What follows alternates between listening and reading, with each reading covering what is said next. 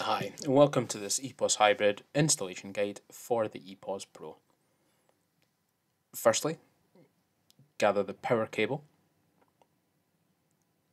insert that into the other end of the power unit to have the plug ready to go.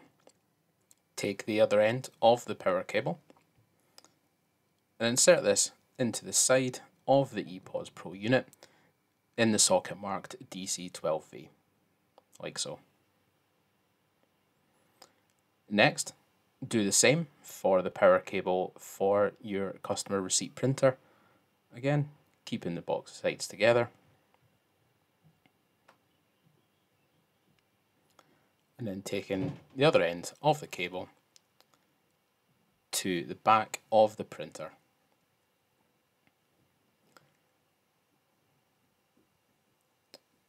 As you can see, there are three sockets. Insert the power cable to the socket on the left hand side. Next, take the cable that has a USB connection on one end. You'll want to grab the other end of the cable and insert that into the right hand socket on the printer.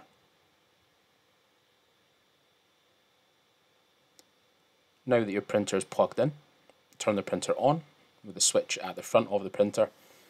You'll see the two lights come on at the top. Open the till roll. Make sure the till roll is facing you when it's rolled out. Close the lid and then press the feed button to make sure that the printer is coming through correctly. Next, take the other end of the USB cable and insert that into the USB socket on the side of the ePOS Pro. Next, time to set up the cash drawer. You can use the keys to make sure that the cash drawer does indeed open and close, like so. Once the key is unlocked, you can open and close the cash drawer. Once done, grab the cable at the end of the cash drawer and insert that into the final socket on the back of the printer.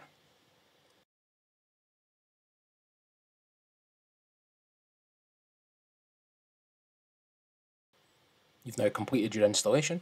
Now it's time to complete the other settings.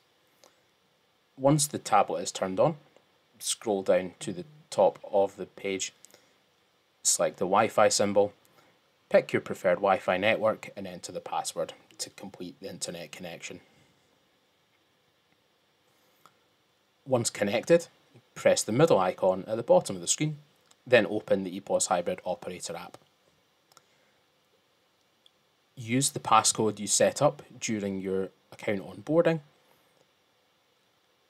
Then enter the float if required, and then press submit. This will then log you in to the front page of the ePOS Hybrid Operator app. To complete the connection for your printer, select Extras from the front page, scroll down to App Actions and hit Settings.